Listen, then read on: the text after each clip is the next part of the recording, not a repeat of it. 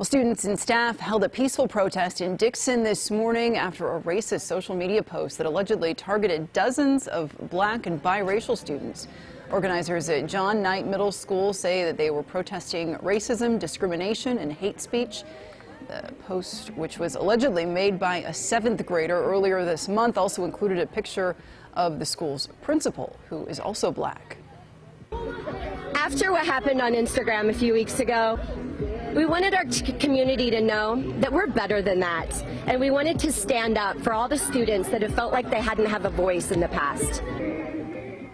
Well, the superintendent says the district is now looking into equity training and education, as well as representation for staff and educators.